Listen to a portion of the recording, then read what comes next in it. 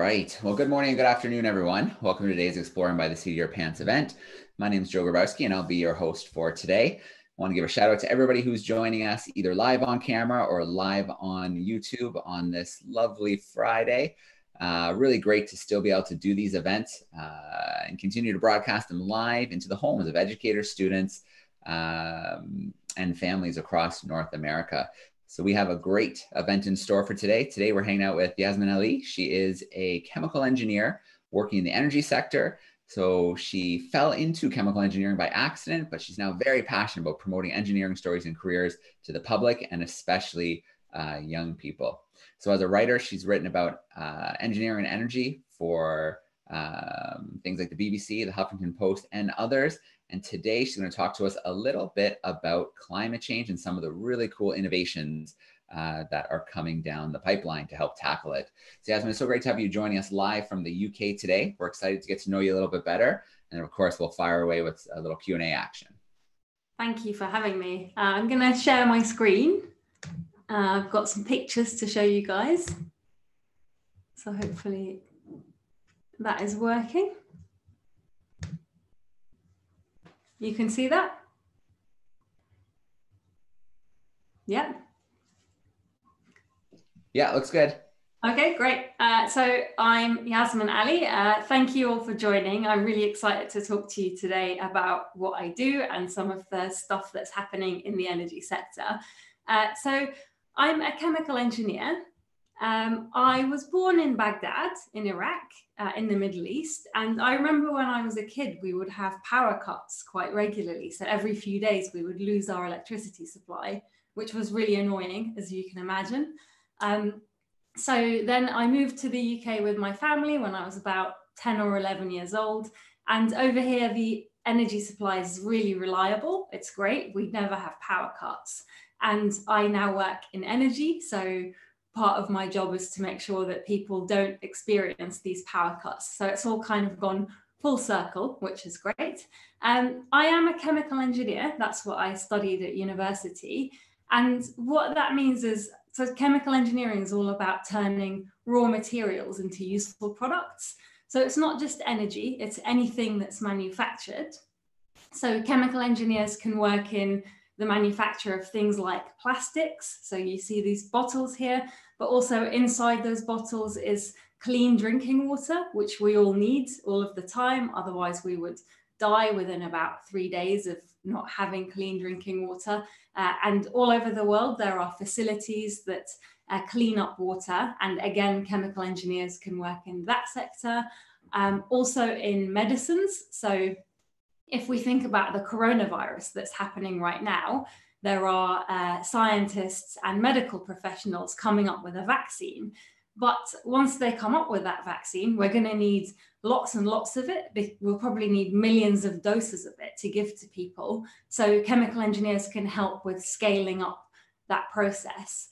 Another interesting and exciting area is food manufacturing. So I have friends who work in chocolate manufacturing, and because that's again a process. And ice cream as well is made in a factory. So as a chemical engineer, you can work in those sectors. But like I said, I work in energy, and I really like working in that sector because we're using energy all of the time. So this is a picture that I took a few months ago when I was still allowed outside. And I just picked out the bits that were using energy. Some of them are quite obvious. So my laptop, the lights are on, my phone is there, that lady walking past is on her phone, there was a coffee machine behind me, and all of those things are hooked up to an electricity supply. Made slightly less obvious maybe is the car and the bus. So they've got petrol inside them, which is being burnt and propelling them forward. So that's another type of energy use. And maybe even less obvious is the asphalt and the concrete in the road and in the sidewalk, and also the plastic in the bottle and the glass that's in those windows. These are all materials that have to be manufactured, and we need an energy supply to make that happen. And the other one that I've got on there is the guy walking past, he's got like a synthetic jacket on, and so that's made of some sort of plastic. And again, the same story, we need an energy supply to make that happen. So I started working in energy, and I started off in a coal-fired power station. So this is a place that takes coal, and we burn that coal, and we use the energy that's embedded in that coal to generate electricity. And you can do the same with gas. So you can take natural gas and burn that and generate electricity. And those things, so coal is mined from underground, gas and petrol or oil, as I've mentioned, come from deep underground. So another part of energy is getting those resources out of the ground. So I also worked in oil and gas. So this picture here is from a platform which is in the middle of the sea. It's in the middle of the North Sea, and we've got equipment on there that allows us to drill deep under the seabed to get to oil and gas that's underground, get it out and put it in pipes and send it back to land where it can be used and be quite useful. All of those things that I've mentioned so far, so coal, oil, gas, have a problem. When we burn them, we release greenhouse gases like carbon dioxide into the atmosphere, and that contributes to climate change. So it's not very good for our planet. These gases are disturbing the balance of the climate. So we now need to come up with sustainable ways of generating energy. So I left oil and gas and all of that stuff behind, and I now work for the government, for the UK government. And my job is to find companies that have ideas and innovations that can give us a cleaner energy supply. And I will give them funding, so give them money, and also help them to develop their ideas. So it's quite a fun job. Right, so I'll get back to that in a moment. As engineers, we solve problems. But in order to solve a problem, we first need to understand it. So we need to understand what's going on, break it down, and then we can start to think about ways to fix it. So with climate change, we know that it's these greenhouse gases that cause it.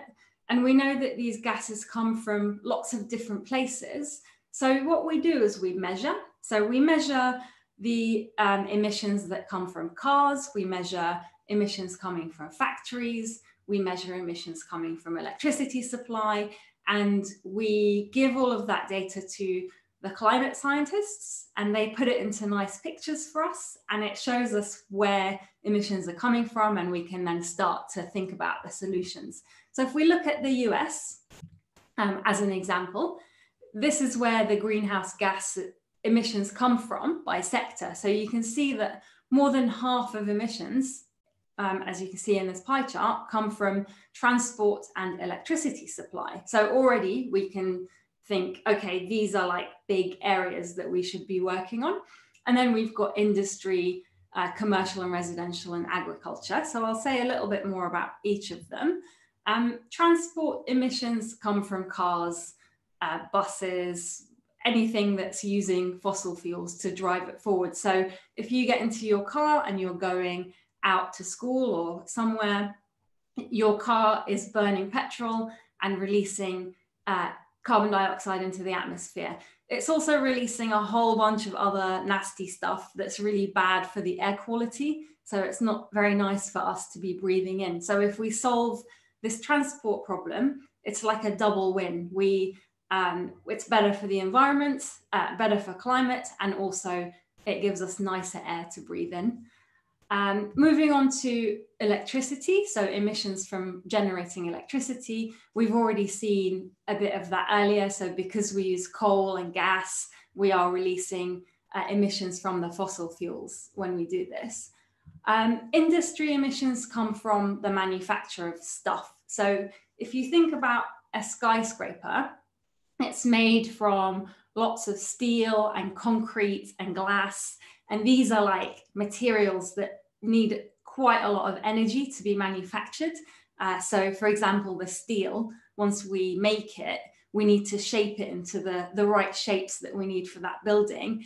And it's got a really high melting point. So it's like, I think it's over 1,000 degrees that we need to generate to be able to melt steel. and that needs a source of energy, and usually in industry they use fossil fuels to make the energy that they need for making the stuff that we want.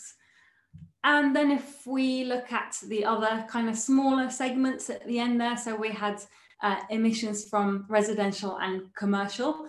So that's your house, basically, your shops. So if it's really cold outside, you're going to have the heating on, or if it's really hot outside, you'll have air conditioning on. And these things are quite likely to be, again, using fossil fuels. And finally, agricultural emissions. So these emissions come mostly from cows and sheep farting and burping. It's not very nice, but that's where they come from. And when the animals are farting and burping, they're releasing methane. So methane is another greenhouse gas, and it's a really strong greenhouse gas, more so than carbon dioxide. So a small amount of methane will have a really large greenhouse gas effect. So having less cows and sheep around would help with this segment of emissions. So now that we understand the picture of where these emissions come from, we can look at some of the solutions that are out there, starting with transport. So instead of having petrol-powered cars, we can have electric cars. So instead of going to the filling station and putting some gas into your car, you can charge it up with electricity.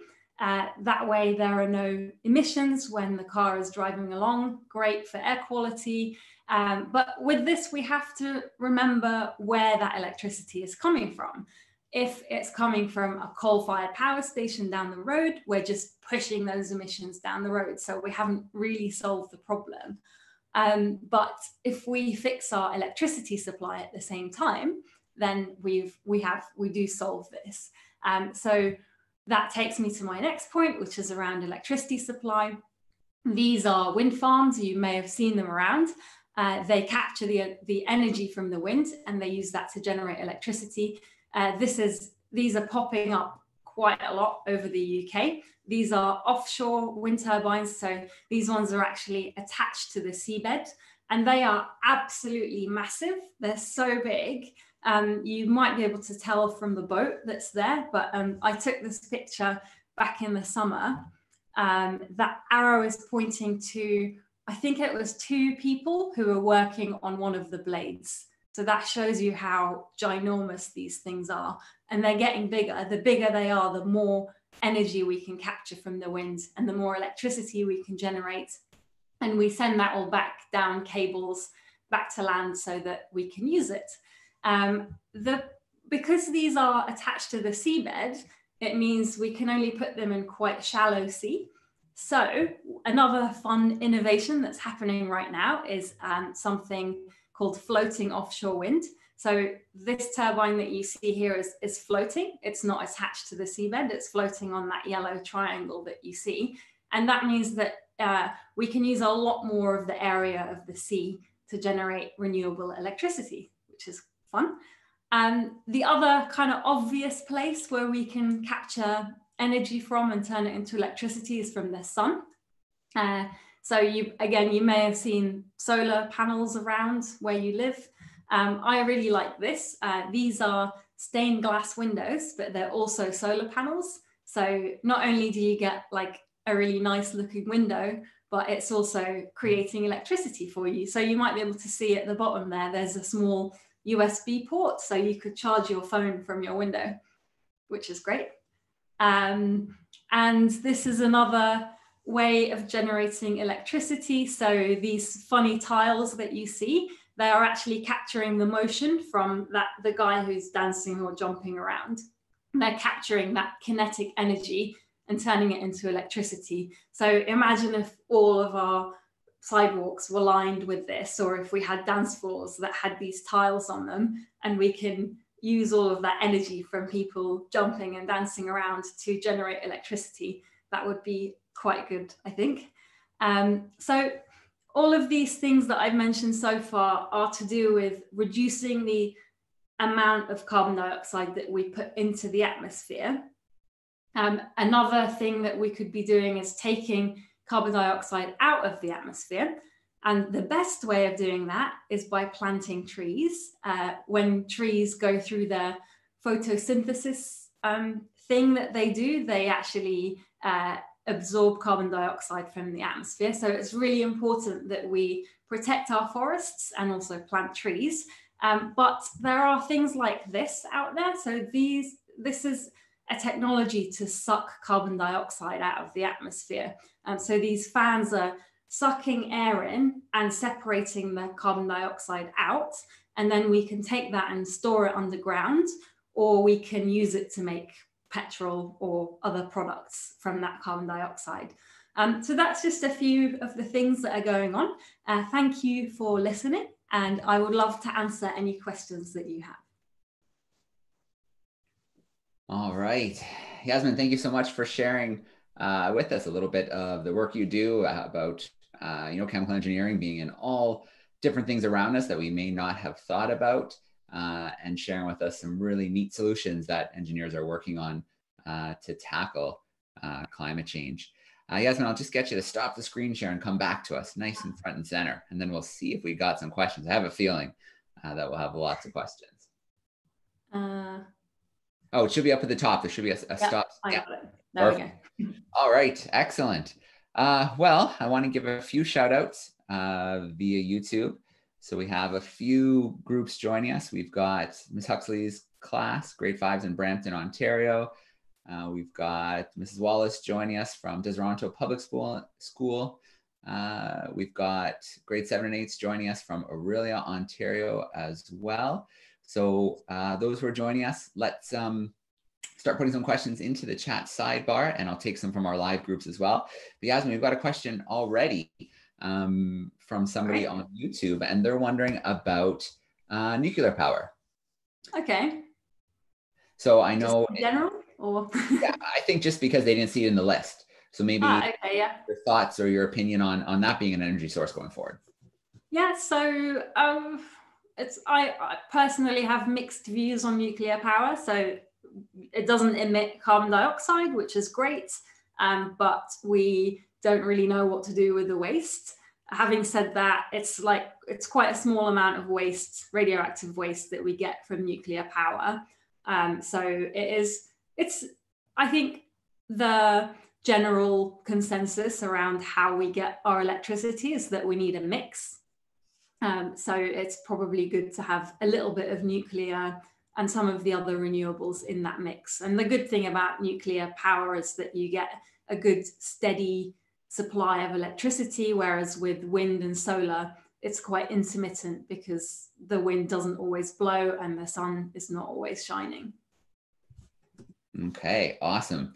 So those who are tuning in, I did open a Slido room for this event, which means I've got a little interactive quiz we'll do a little bit later after a few more questions. So I'm going to post the link to Slido in the chat sidebar, and the event code for today is chemical. So that should be pretty easy to remember. So we'll see how well people are paying attention to Yasmin today, and we'll see who comes out top in today's quiz. So Yasmin, we'll do that a little bit later. Let's meet one of our live groups. We've got Zoe hanging out with us in Indiana. She is ready to go. Zoe, you want to pop your mic on and go ahead? So I was wondering which countries have the best and the worst carbon footprints? Oh, that's a very good question. So let me think. I don't know exactly off the top of my head, but I know that Norway is very good. So they've got lots of hydroelectric power, lots of renewables.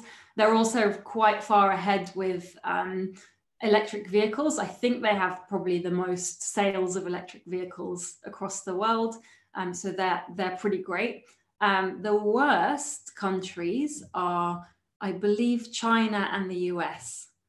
And again, that's just because of the amount of transport that goes on and the way that the electricity is generated. But I've seen both countries are working towards switching over to renewables. So I think hopefully we will get there eventually. All right, great question, Zoe. Let's go to Keon in New Jersey. He's hanging out with us. You want to turn your mic on for me, Keon?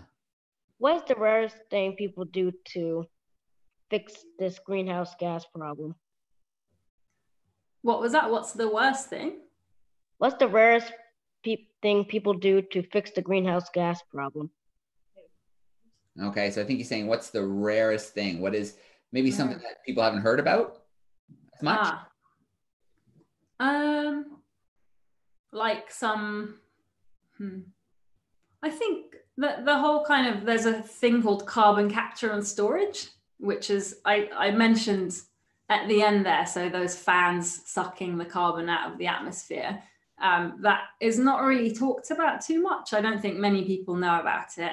But I have to say that I think that's a last resort. We should be reducing our emissions first. And then if we absolutely have to, we should look at capturing carbon from the atmosphere and then storing it. But yeah, that's probably a bit of an odd one that people maybe don't know so much about. Yeah, and then Yasmin, I know in the UK, there's wave motion. So having kind of those big snakes that can move with the waves and generate energy that way. Have you ever worked around that kind of energy capture? I've seen a little bit of it. So yeah, there's the wave, there's a lot of stuff you can do in the sea. So the wave, also you can use the power of the tides as well. So you can put turbines, which look a bit like the wind turbines that I showed you, but you put those underwater in the sea, and as the tides rise and fall, they drive those turbines. So the problem with those is because it's in the sea, it's quite a harsh environment. They're, in water all the time, salty, just being like battered with stuff. So you need quite expensive materials, which makes it a bit more challenging. All right. We have another question I'm going to grab off YouTube here. And actually, Yasmin, we talked about this a little bit just before we started. So Gail is wondering about hydrogen. Is hydrogen a potential fuel for the future? It is. That's actually exactly what I work on. Yeah, so hydrogen is a very abundant element in the world, but it's always attached to other molecules. So water is made of hydrogen and oxygen. There's also hydrogen in fossil fuels. So fossil fuels are usually carbon and hydrogen sort of attached together. But the good thing, if you're able to separate the hydrogen out, you can burn it as a fuel. And when it goes through that chemical reaction, what you get at the other end is just water and oxygen. So you don't get that carbon dioxide. So it's potentially a good energy carrier, we call it. So it's a way of kind of it's a way of kind of using energy without releasing carbon dioxide. So you can manufacture or make it in a couple of different ways. You can do electrolysis, which some of you may have done at school, where you're passing an electric current through water and separating that into hydrogen and oxygen. And if you get your electrolysis machine and you attach that to a wind turbine, then you've got a green system there. So you've got no emissions, which is great. So yeah, it's definitely something that is gaining more notice. All right. So some of our students might be too young, but I definitely remember that experiment in high school where you do the little electrolysis with the test tubes, and then with the hydrogen one, you take the little burning splint and you get the little pop. Pretty cool experiment. They've got that to look forward to. All right. Amy and Isabella are hanging out with us in Indiana. Let me turn their mic on. All right. I was wondering, you said like one of your favorite parts of your job is you get to go around and look for people who have ideas on how to stop climate change. Are you using anything right now that people have already come up with? Yeah, so actually a lot of the ideas that we support are not new things. So they're things that already exist, and maybe someone has come up with a way of making them a bit less expensive, or they've made like a slight improvement that makes it a little bit better. There's not really like many brand new ideas out there, but it's more about like making the existing ideas better.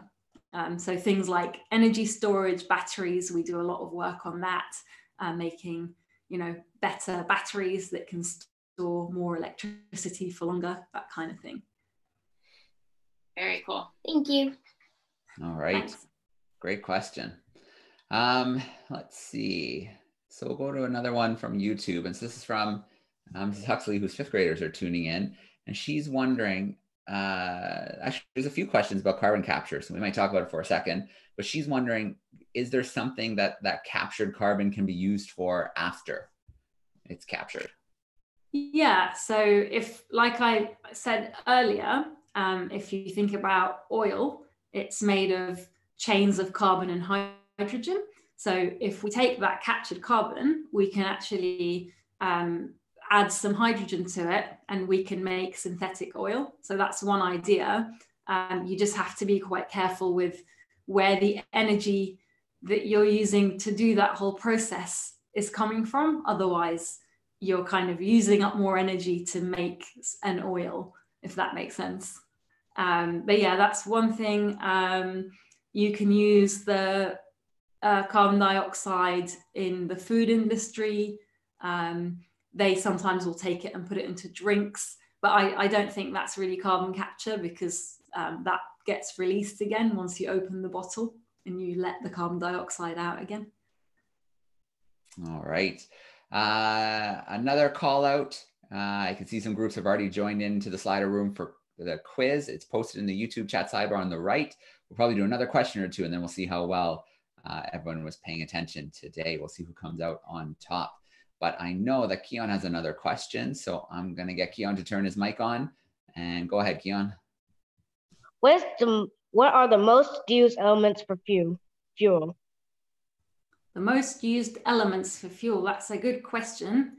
I would say it's probably the carbon-based fuels. So the fossil fuels like coal, oil, gas, they are all made up of carbon with other stuff attached to that carbon. So carbon, hydrogen, and then some other elements attached, but it's all quite carbon-based. All right. Let's see here. Let's take one more and then we'll jump into the quiz live. So we've got a question here from Josh. And Josh is wondering, if you weren't working in the energy sector, what kind of work do you think you would be doing? So if you weren't a chemical engineer, what do you think you'd be doing? Or is there something you thought about doing younger while you were growing up? I don't remember what I wanted to do when I was younger. I think I never really knew. So it was nice to fall into a job that's quite fun. If I wasn't in energy, there are lots of things that I'm really interested in within the chemical engineering sector. So I think like it's going to sound really bad, but waste and what happens with all of the rubbish that we generate and how it gets processed, I think that's really interesting. But also I think the food sector would be quite fun. So you can't really argue with a job in a chocolate factory. That would be pretty amazing. And also like medicines, because my family are doctors. So I thought about being a doctor, but it's not really for me. But maybe working in that medical space and scaling up medicines to help save lives, that would be quite good as well. All right, very cool. Let's take a couple minutes and I'm going to start the Slido quiz. Each question will have 20 seconds. The quicker you answer the question, the more points you'll get. So let's see who comes out on top. And then we'll come back because I know Amy and Zoe have their hands up for more live questions. So let's start up that Slido quiz.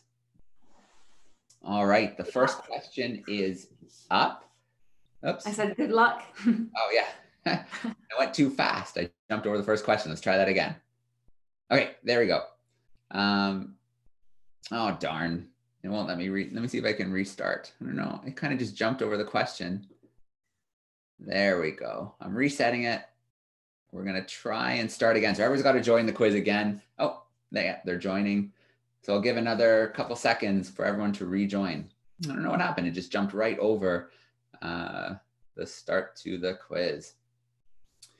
Maybe while we wait, because I see there's a few more people who still need to jump back in. Let's do one more question, and let's let Zoe turn her mic on. Go ahead, Zoe. So I was wondering, for people who already have cars and like can't afford to buy an electric one or use solar panels, what are some of the easier things you can do to reduce your carbon footprint?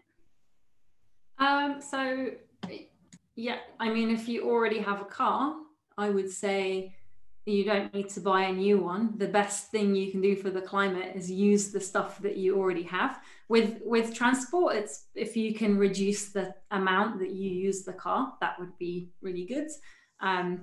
Other things you can do is just like buying less stuff. So for example, if we think about fashion, or a lot of the clothes that we wear are made of like synthetic materials that come from oil. I know you don't really expect that, but a lot of them started life as oil. So if we use the clothes that we have more and don't buy as much stuff, eating less meat as well would be helpful if everybody ate less. Not necessarily stopped eating meat altogether, but if we eat less meat, then there would be less cows and sheep, and that would help towards that as well. Yeah, absolutely. So on the clothes issue, we talked to a scientist out of the UK recently. Her name was Imogen, and she talked to us about the fibers off your clothes. So what she's working on is devices that could potentially capture the fibers from your clothes after the washing machine. So hundreds of thousands of tiny little plastic fibers get washed down the drain, into the river, out into the ocean. And we're just now starting to realize the effect that these tiny microplastics can have every time we wash our clothes. So, all right, let's get that quiz into high gear. I'm not going to double hit this time when we start, and hopefully we can get through it this time. So here we go. First question is coming up. What do we release when we burn coal, oil, and gas? So did Yasmin say ice crystals, pollen, greenhouse gases, or nothing at all?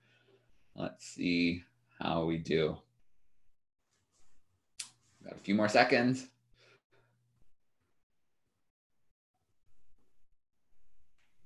All right, that was an easy one to get you started. Everybody went with greenhouse gases. I'm glad nobody went with pollen. Okay, let's go to the next question. So this one is, transport accounts for the emission of what percentage of greenhouse gases in the US? Was it 10%? Was it 28%? Was it 12%? Or was it 50%? Got 10 seconds left on the clock.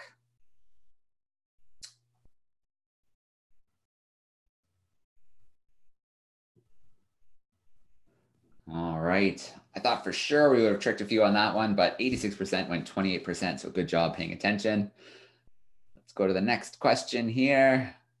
The largest amount of methane released in agriculture is from, was it tractors, plants growing, cows burping and farting, or bringing crops to the market? Got 10 more seconds.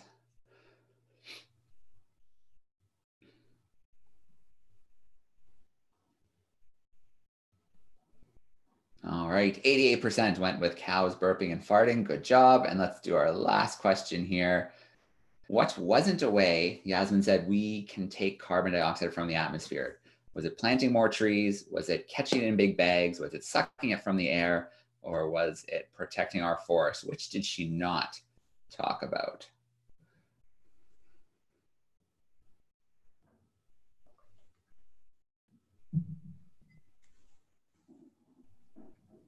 All right, 63% went with catching it in big bags. We definitely did not talk about that. Let's see who came out on top on the leaderboard.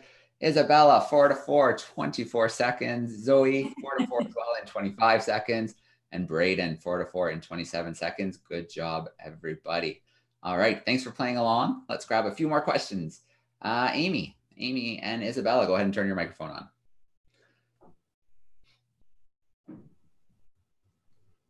So you were talking about water turbines, and I was wondering if the cost was the same to run both water and wind turbines, what would be more efficient for the environment? Oh, if it was more, if it was the same cost. That is a good question that I don't know the answer to off the top of my head. I'm trying to think. It would depend on if, I guess we'd have to think about the size of the turbine and how much energy you could capture with that size, if it was above ground or in the water.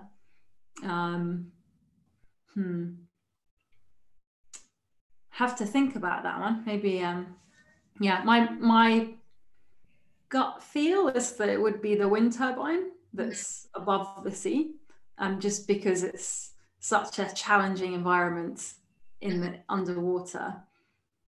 And I think they look nice as well, so I'd like to be able to see them. Thank you. All right, great question. And I was thinking about that too. You showed the wind turbines that were embedded in the seabed, and then you talked about the ones that could kind of float. And I looked at the picture of the floating one, and it looked like there was a lot of infrastructure that goes along with it, but it must be, you know, still cost effective because they can pretty much collect air nonstop or collect wind nonstop. So even though it looked like a lot of structure, it must still produce enough energy that it's worth it.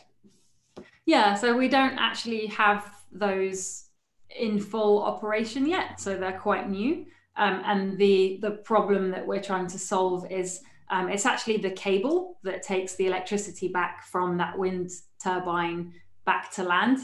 You have to have a really long cable, which is quite expensive. And also the cable is going to be kind of flopping around in the sea. So it's quite, you need some really strong materials to be able to make that happen.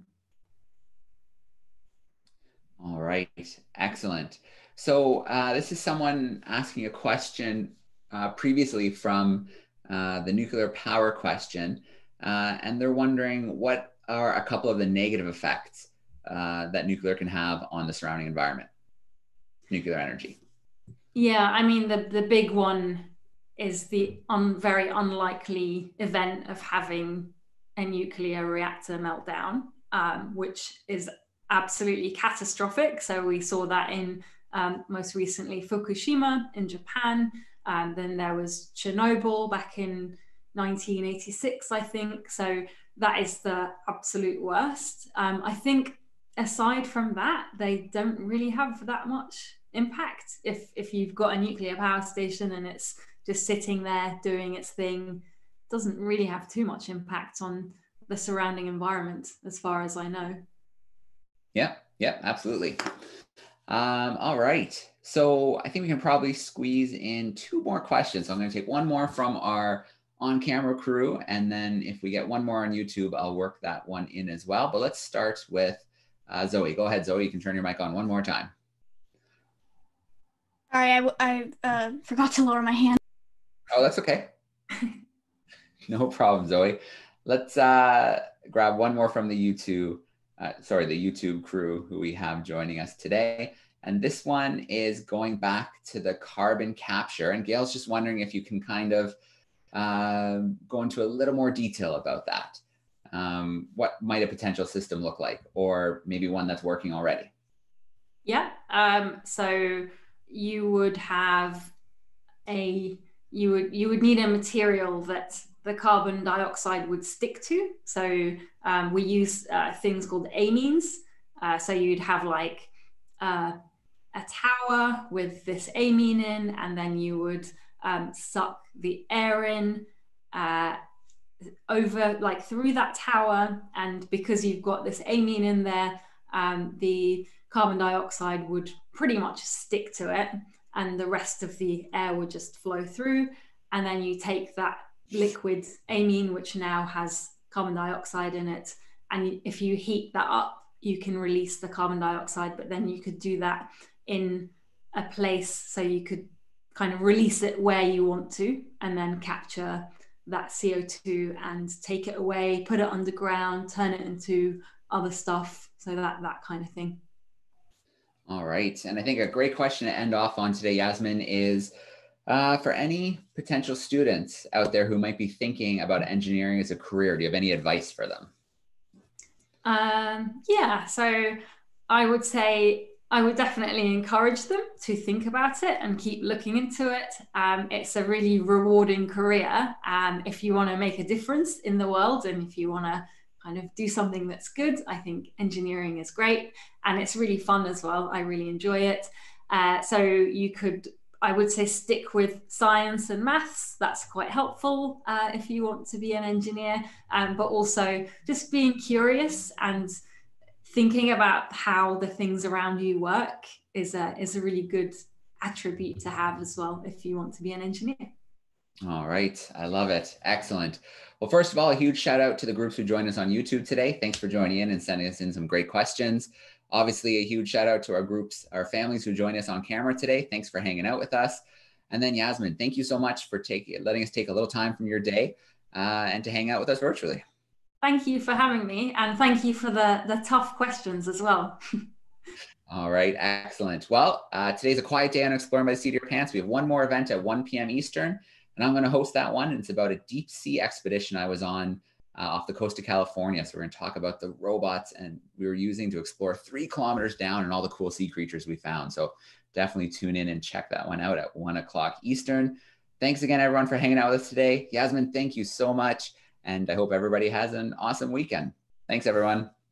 Bye.